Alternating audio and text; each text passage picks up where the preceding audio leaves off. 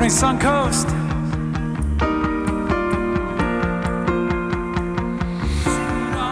Sing it on back.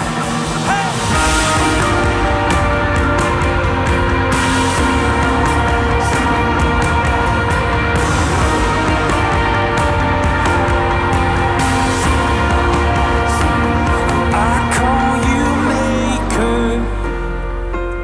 You give life an eternal spark.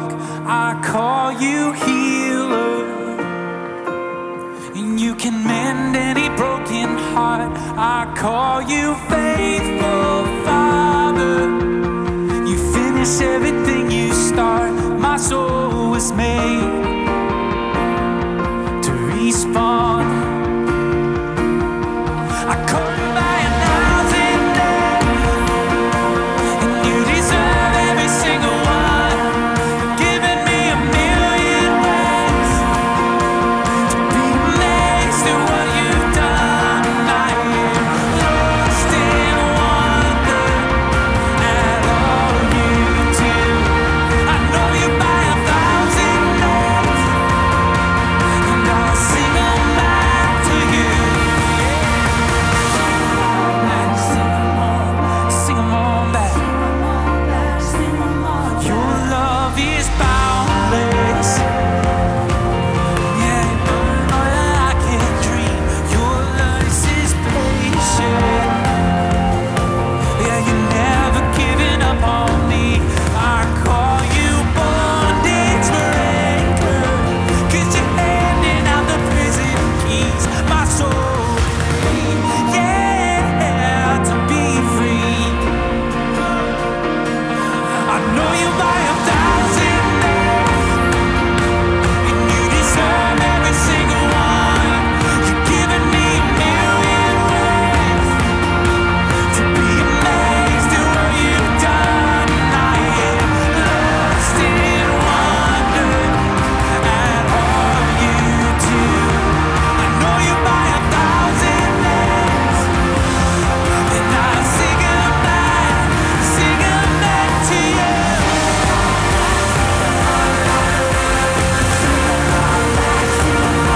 I sing them all back. I sing them all.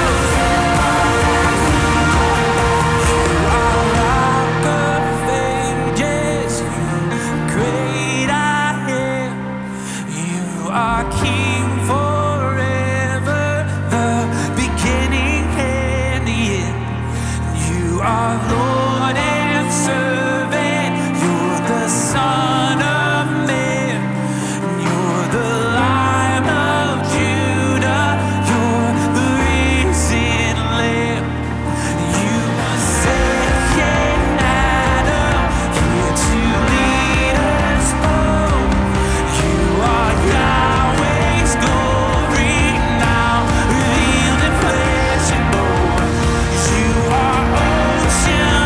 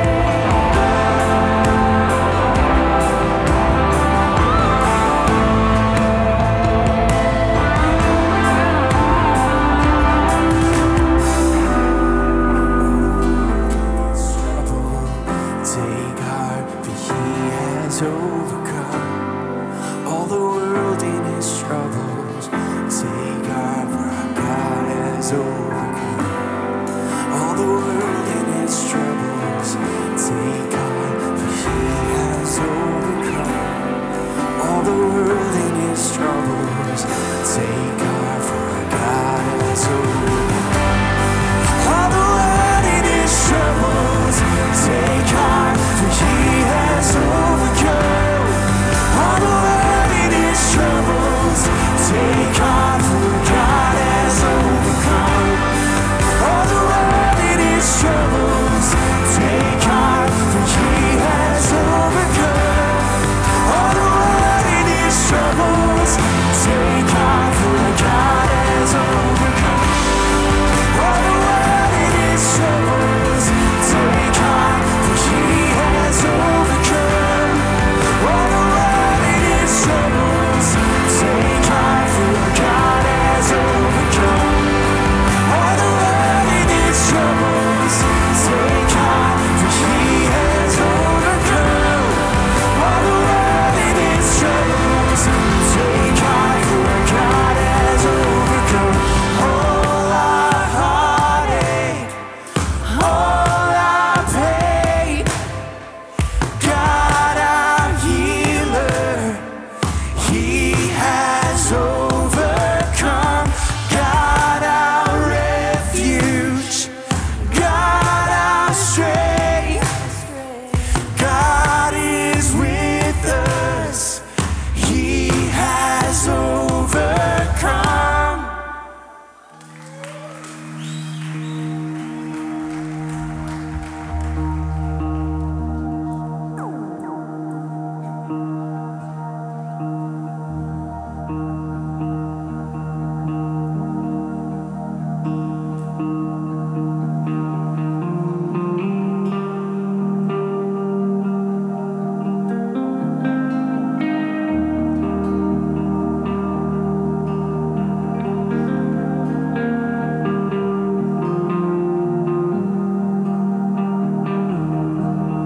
On a road marked independent, where I left home to find my way. And there my feet had found the rhythm, my worries seemed to fade. And oh, with battered boots and shallow roots, nothing held me still. Scattered pursuits of myself without you's what I want, still part of your will. I lean into all my wants and wishes. I lean into my thoughts and wildest dreams, holding on to all my heart's desires in this reckless pursuit of me. And every single line, like casting shadows, seem to read these words I often think, holding my own breath till my heart expires. Is this the place I long to reach? In this reckless pursuit of me.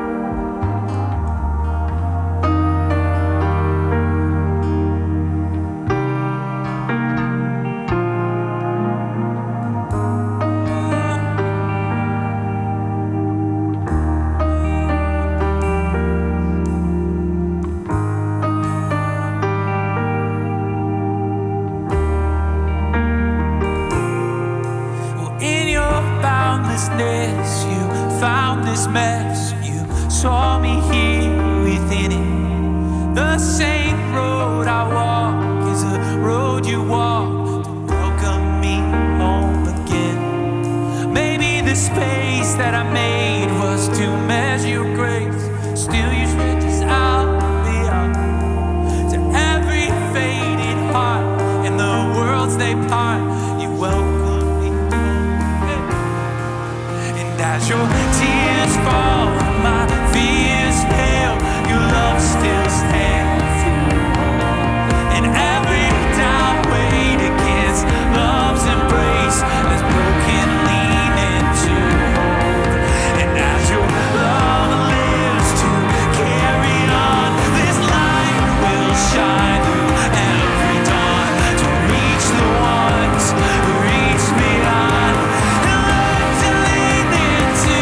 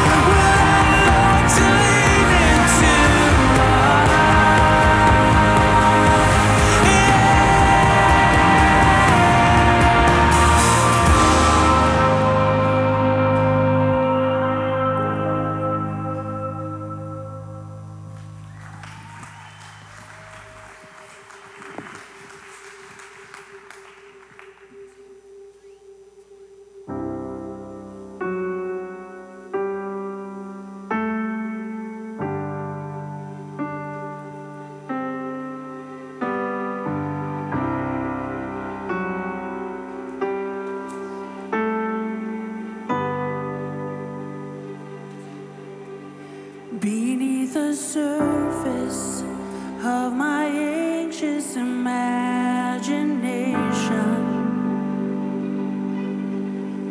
begging to calmness that is found in you alone. It washes over every doubt, every imperfection.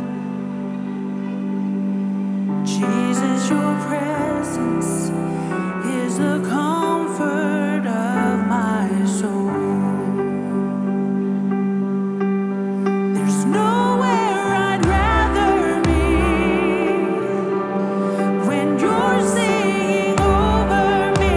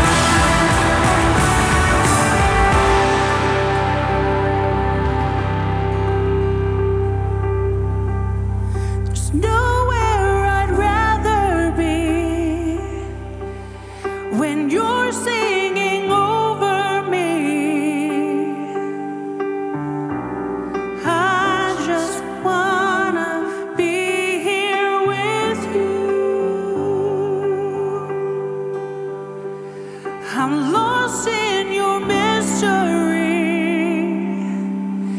I'm found in your love for me. I just wanna be here with you.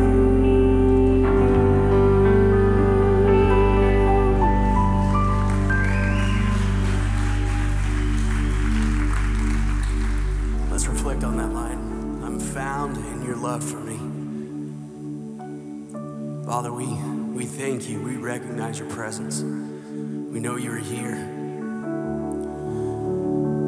And church, I would just encourage you to be in this moment. Push aside every other thought and just think about this moment right here, right now, singing with the ones that you love in your community. Let's sing the song together.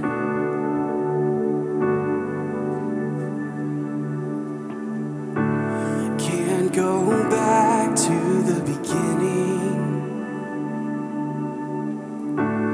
Can't control what tomorrow will bring. But I know here in the middle is a place where you promised to be.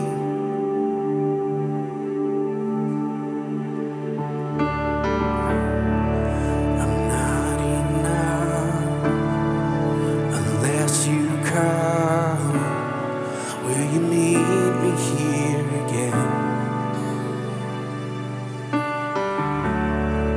'Cause all I want is all you are. Will you meet me here again?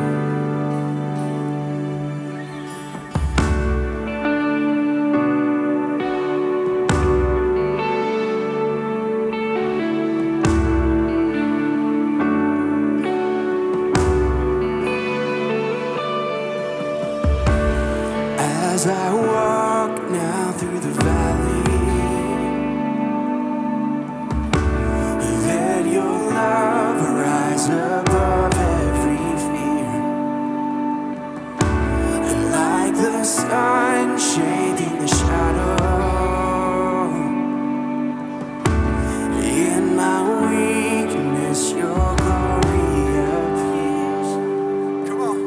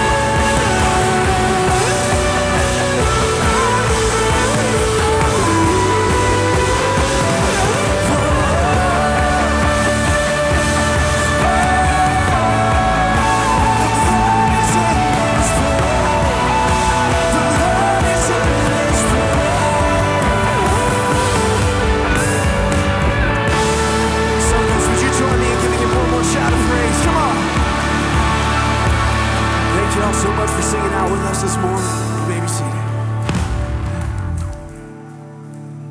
Reach on to reach the ones who reach beyond and learn to lean into love.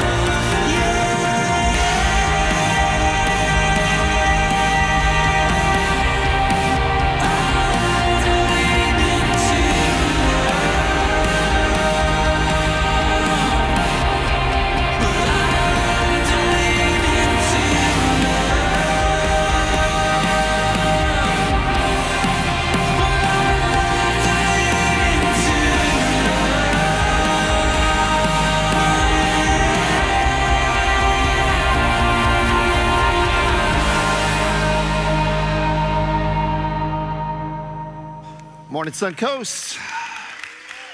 Good to see you. I'm Dr. Troy Doucet, one of the teaching pastors here at Suncoast, and it is a big week here at Suncoast. So I'm going to begin by giving you some announcements that are happening in the life of the church that you can plug into and kind of get connected.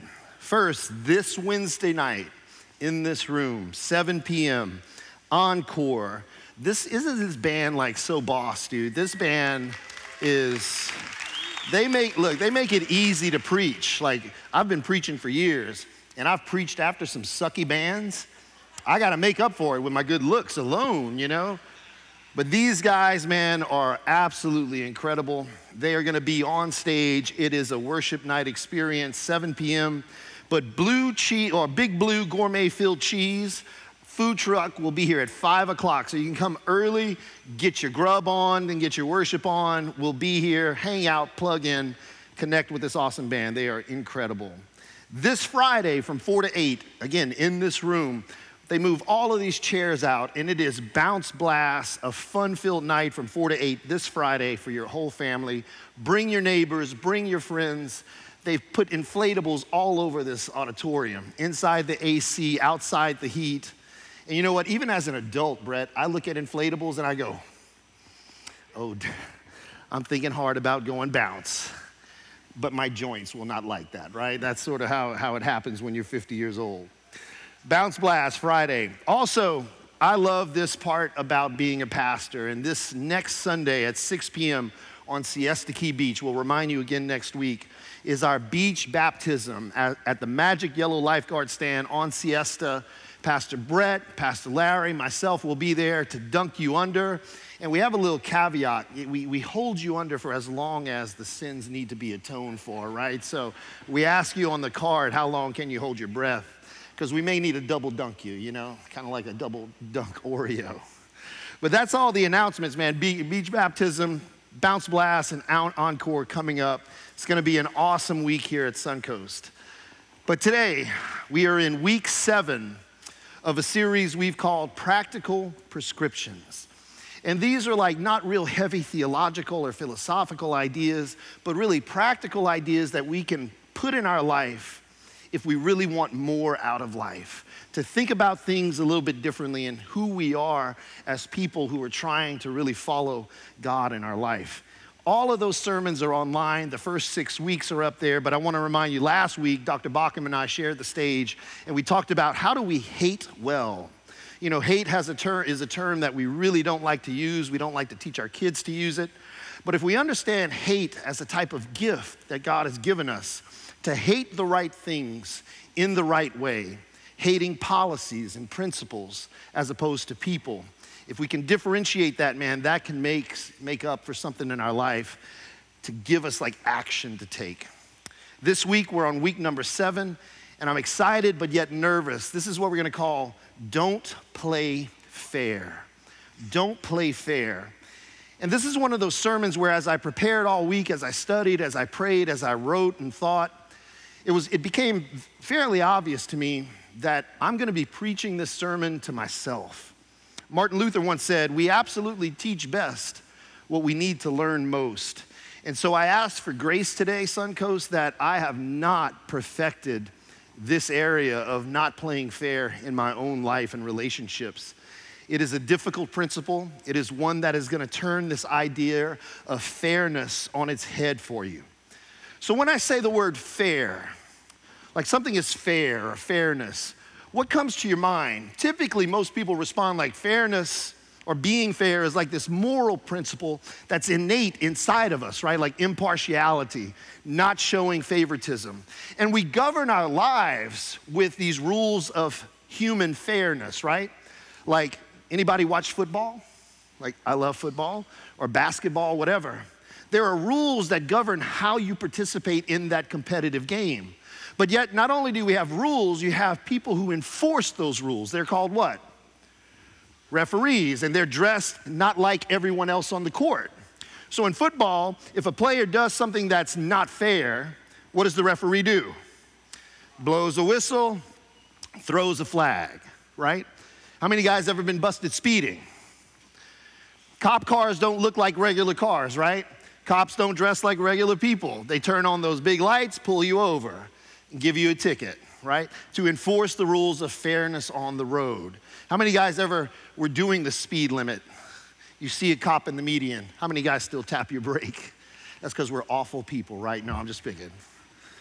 These ideas of fairness are really just supposed to create within our mindset these notions of equality, impartiality, again, not showing favoritism.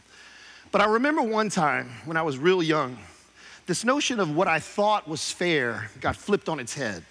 I was a boxer for about 4 years. I boxed from like age 11 to like 14. I had 32 fights. I lost 1 fight. And I remember I was going to Biloxi, Mississippi, because I'd qualified for this regional tournament. And here I am, I was like 12 years old at the time. And you'd go there and the referees would wrap your hands with gauze, right? To create like sturdiness, because I mean, you're about to punch a guy in the face, so you need some sturdiness. But sitting next to me was a kid, a little bit older than me, a little heavier than me. He was getting his hand wrapped, and he had a nub. His arm was cut right below the elbow. So they were wrapping that with gauze, they put the glove on it and tied it real tight with tape. And I was like, this is not gonna be a fair fight. You know, everyone else I've seen has 2 good hands. And Nubby here is at a quite disadvantage, you know? I'm not trying to be disrespectful, I just forgot his name, it was like Ronnie or whatever. And I remember going to my teammates like, we have to watch this fight. Like, this is gonna be crazy. I've never seen a boxer with that.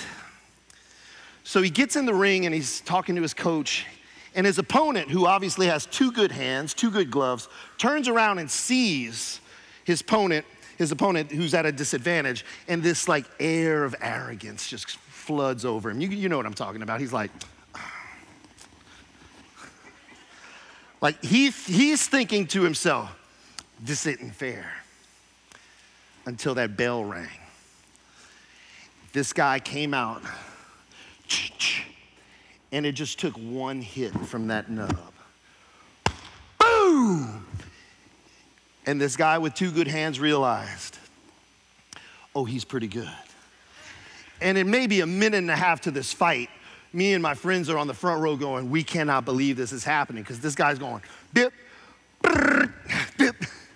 Like, I don't know what was in this, but it was faster than this. And I saw something, Stephen, something I never saw in my life in any boxing match. The kid with 2 good hands let out this shrieking scream as he was getting pummeled by the thing.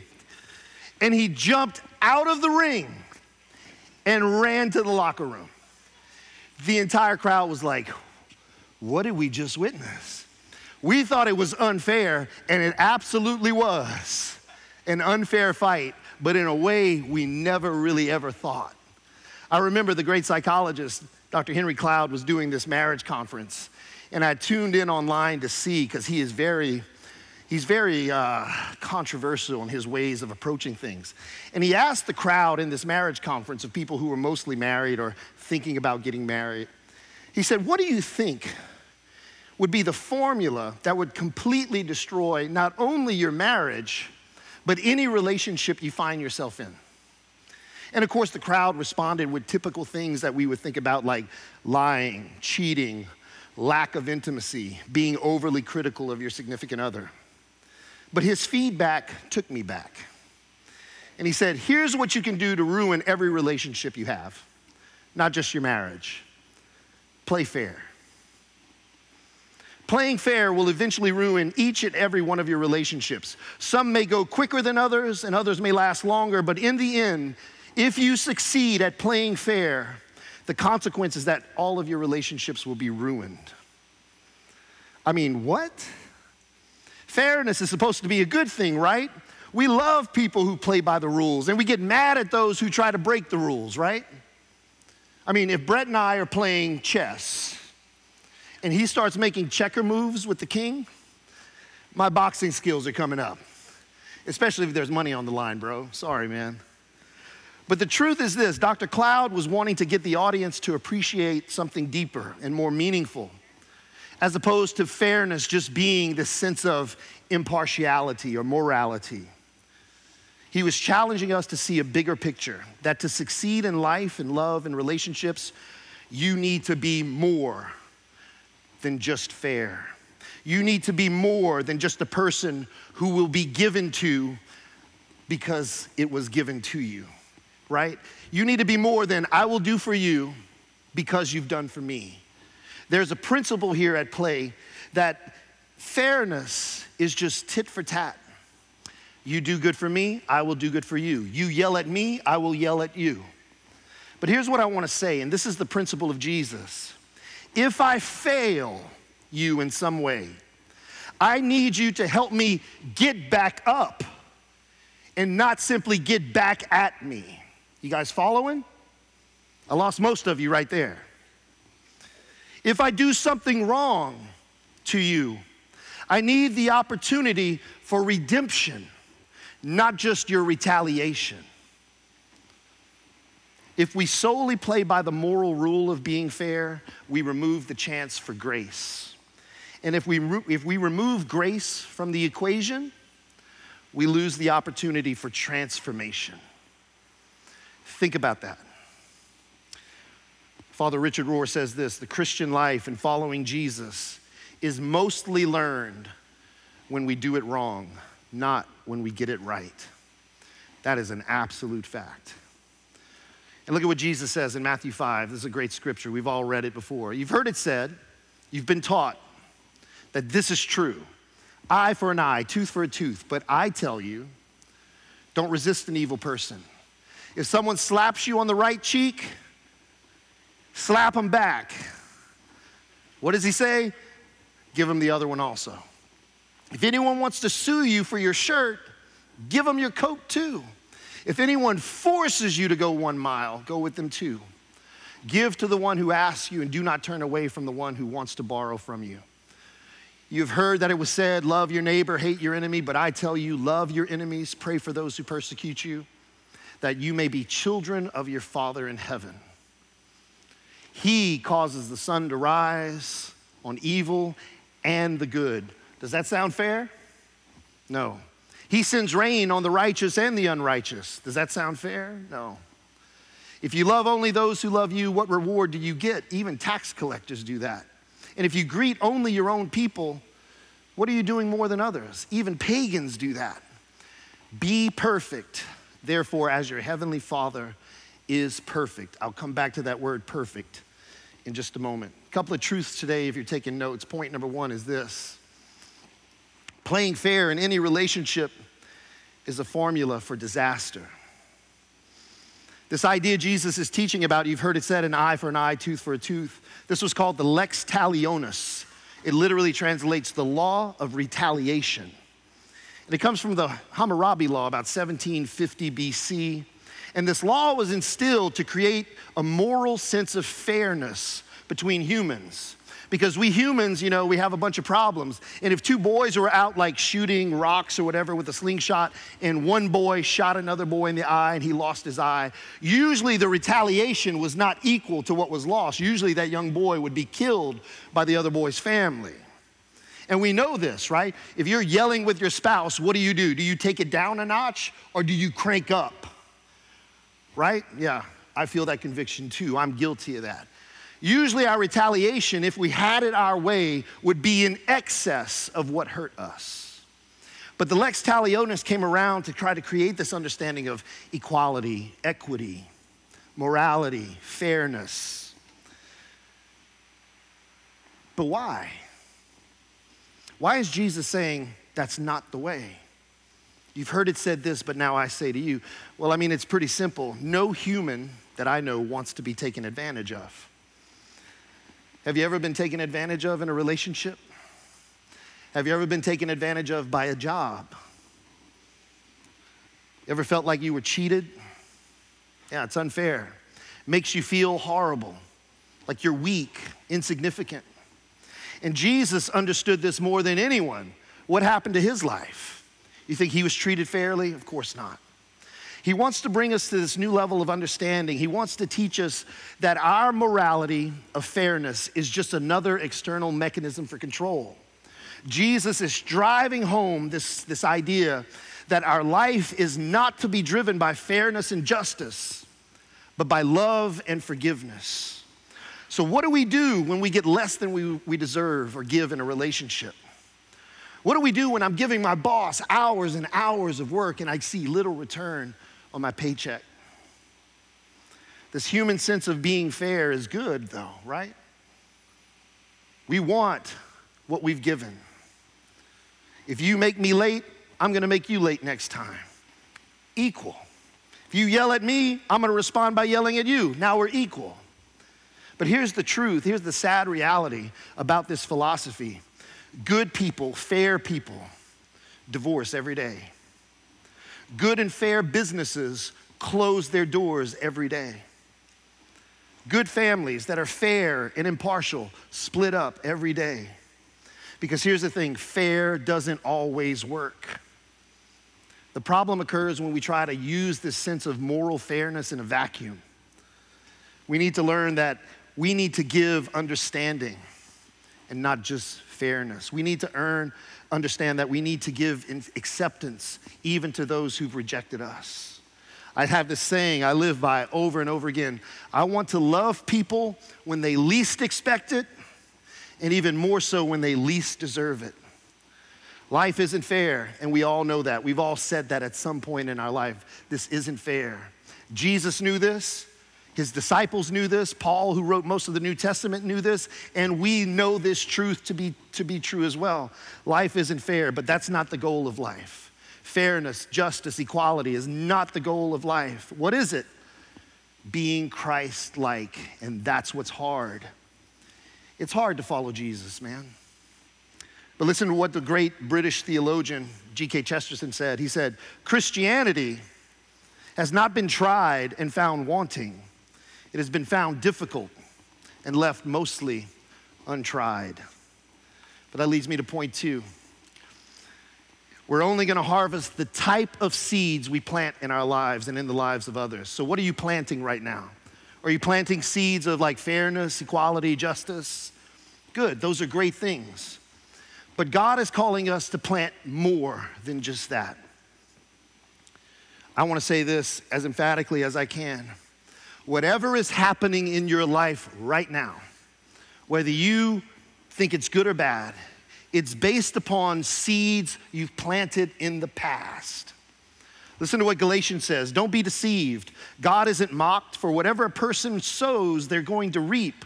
What does that mean? I can't plant apple seeds and expect avocado trees to grow. My ex-brother-in-law, his name's John, he has a master's degree in horticulture. We used to go camping all the time. And this dude knew every plant, every leaf, every tree in the freaking forest. This is a Sumus notius, whatever. I was like, great. It's pretty. I don't like that tree. That tree's ugly. Like I had this subjective understanding of trees and plants. They're either pretty or not pretty, not attractive. That's just subjective based upon my preference. But you know how I knew a tree?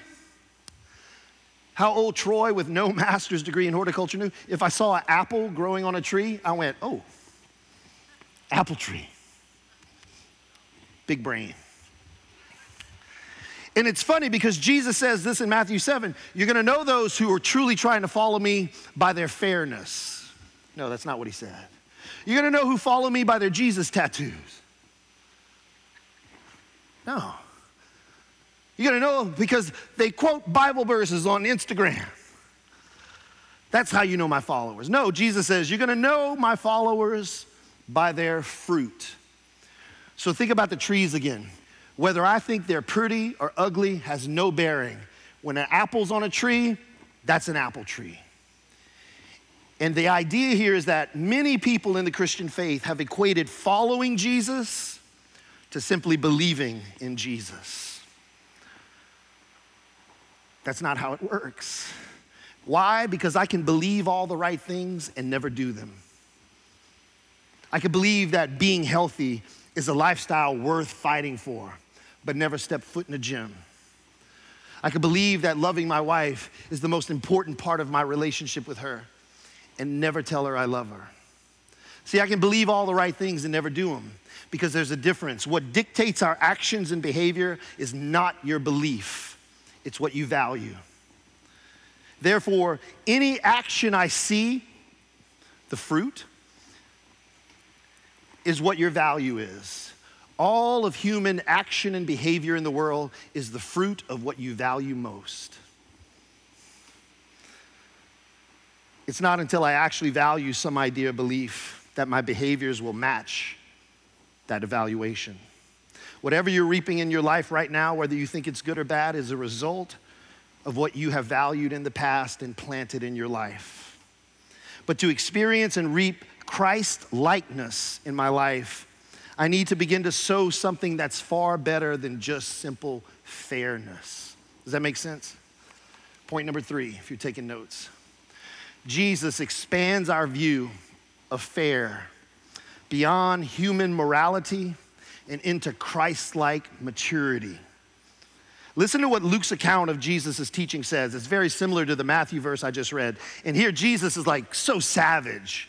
Like I want to do a series, if Dr. Bauckham lets me. I don't want to call it Jesus Savior. I want to call it Jesus Savage. Because he is savage in what he is saying. He is ripping the moral fiber of what we think is right or wrong and saying, no, we have to be more than just moral. We got to be more than just equal. We got to be more than just fair. There is something beyond this life of existence that creates meaning and purpose. Listen to what he says in Luke. Listen to me. Love your enemies. Do good to those who hate you. Bless those who curse you. Pray for those who mistreat you. If someone strikes you on one cheek, give him the other. If someone takes your cloak, don't stop him from taking your tunic as well. Do to others as you would have them do to you.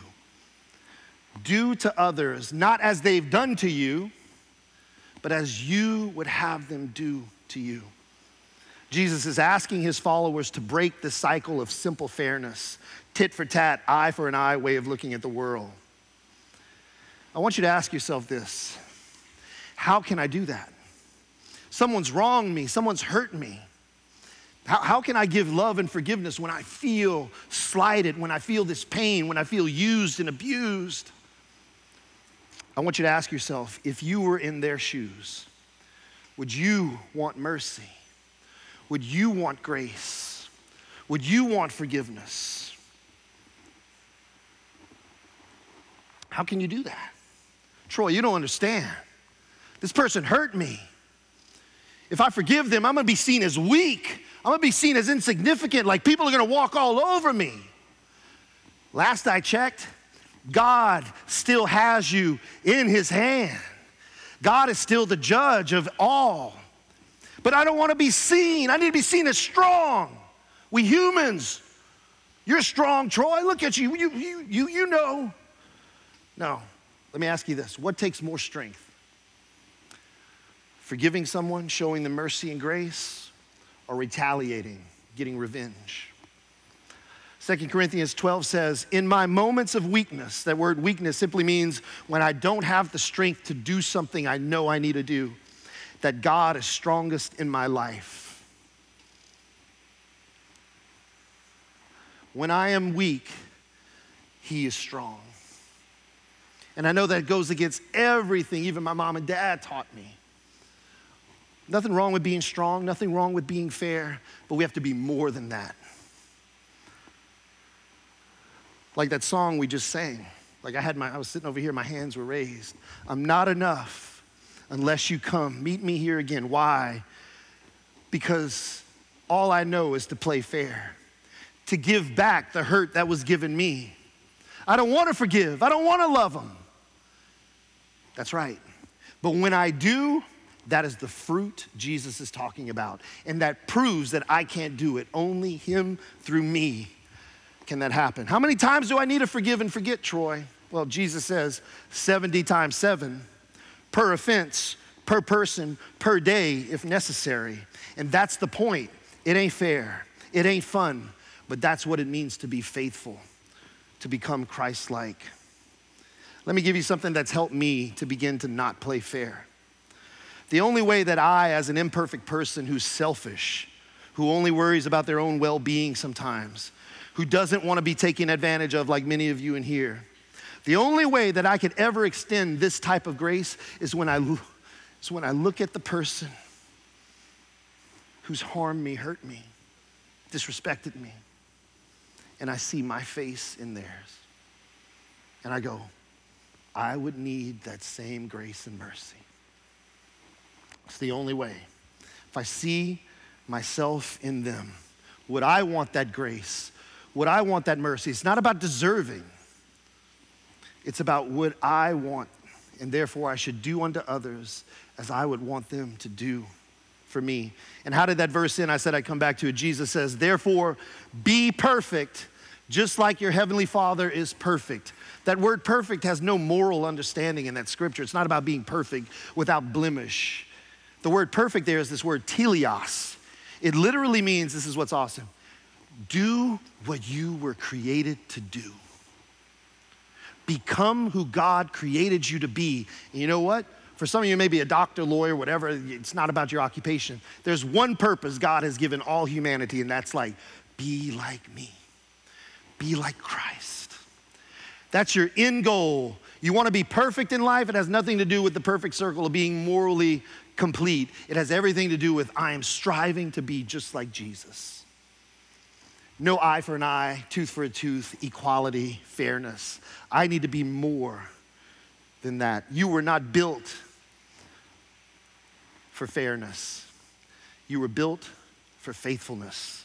Let me pray for you, Suncoast. Father, I pray for my friends, my family, my community, that we would just think about this hard teaching today, to not play fair, to be more than moral, but to be Christ-like.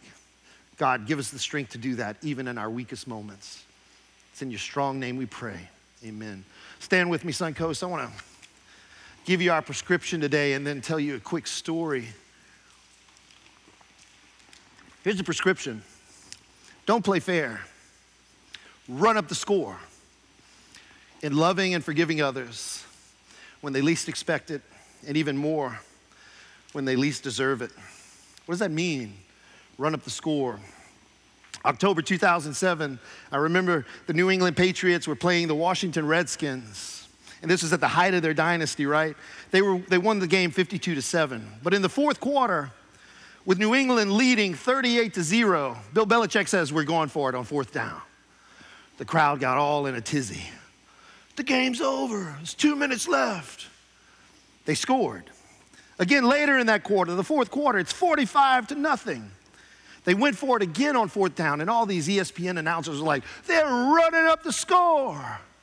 And I thought, what if we ran up the score, but in doing more than morality? What if we ran up the score on love and grace and forgiveness to people who didn't expect it or didn't deserve it? What would that look like?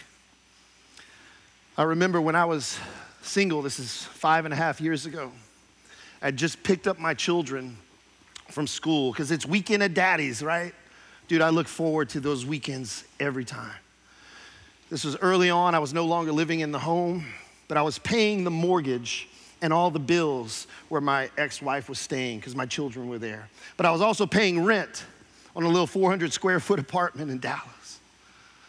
It's a lot to take on. It wasn't about being fair. It was about being faithful to what I committed to until the end. I remember I picked up my children and I said, yo, we got to go grocery shopping. You guys like to eat. How unfortunate, you know? I remember going to Albertsons right next to my little apartment, and we're pushing the basket. They're getting snacks. We're getting necessities like, you know, Captain Crunch and things like that. And I remember going through the checkout, and the girl checks it out and came up to like 88, 89 bucks. And I pull out my card, my debit card, and I swipe it. Decline. Can we try again? Do you have another card, sir? No. What do? Man standing behind me started twisting his little Mercedes-Benz keys, looking at me like, what an irresponsible father. What a loser. He got these 3 little kids and can't even buy groceries. Looking at me like something's wrong with me, like I was an imbecile, but yet it just worked like 18 hours. And I remember going, well, kids, here's what we got to do. They were, what are we going to do, Daddy? What are we going to do? I said, let's leave these groceries, these nice people, to put them back up, get in Daddy's car. And I put my phone on my magnet, and I turned on my Uber Eats delivery driver app. And for the next 5 hours, my children came with me, deliver food for Uber. And I made like 85 bucks in like 5 hours. And they helped me. They delivered it to the door, deposited in my check. I said, let's go back to Albertsons. How embarrassed do you think I was? How fair is that? I worked all week, but I got all these bills to pay. I was hurt. I was embarrassed. But I remember 3 weeks ago, I walk into Publix. Friends are coming over to the house. I'm about to cook.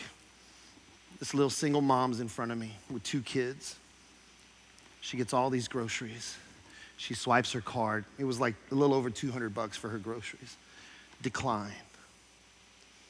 The woman standing behind her is like, I remember that feeling.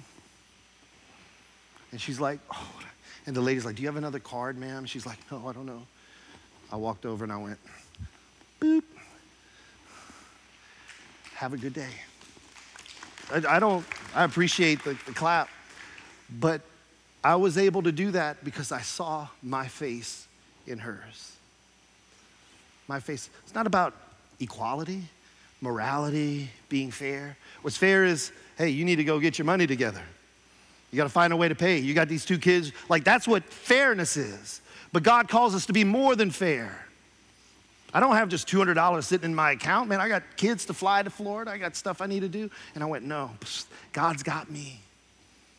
And it doesn't mean like I'm going to do this for you with God to pay me back in some way. I did it because I saw my face in that woman's face. That's what God calls us to do, guys. Become who God created you to be. And that's more and more and more like him. I hope and pray that we can do that, Suncoast. Have a great Sunday. Take care.